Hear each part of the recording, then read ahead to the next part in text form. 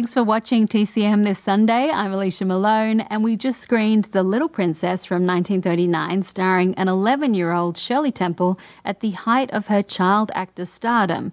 Now we're skipping ahead 10 years in her career for the final feature film she made at 21 years old. From 1949, it's Almost a Bride, directed by Richard Wallace. The original title was A Kiss for Corliss, which is how you'll find it on IMDb and the TCM website. And this was a sequel to Temple's Kiss and Tell from 1945, where she played a precocious teen named Corliss Archer.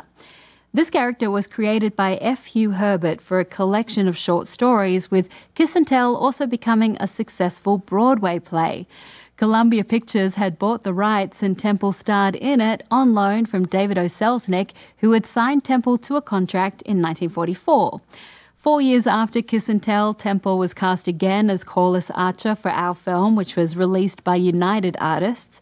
She stars alongside Virginia Wells, who again plays her best friend Mildred, and Tom Tully plays her father. Now, Tully played Virginia Wells' dad in the previous film, and many of the other characters were also recast, including Corliss's boyfriend Dexter, who was played by Jerome Cortland in the first film, and Daryl Hickman in this sequel. And interestingly, Hickman had also had a role in Kiss and Tell, playing a different character. But the casting coup for this movie was David Niven, who stars as a playboy going through his third divorce when he's brought into some family drama by the scheming Corliss. Niven reportedly wasn't too happy with this role, but he is as charming as ever. So from 1949, here is Almost a Bride. Almost a Bride is really cute, but in 1949 it was not a hit at the box office, and its failure pushed David Niven to break his contract with Samuel Goldwyn. He was tired of being an actor for hire and resented that Goldwyn loaned him out to other studios for 25 films, making only 9 with Goldwyn himself. Even after he was free from that contract, Niven's career struggled throughout the late 1940s and early 50s until he finally had a hit with Around the World in 80 Days from 1956.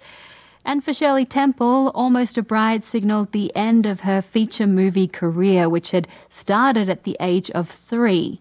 Now 21, Temple was a mother and was going through a public divorce from her husband, the actor John Agar.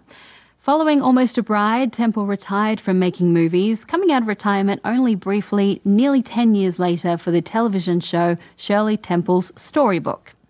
All right, keep watching, because next on TCM, we have a comedy that reteamed director Billy Wilder with Jack Lemmon and Shirley MacLaine a few years after their success with The Apartment.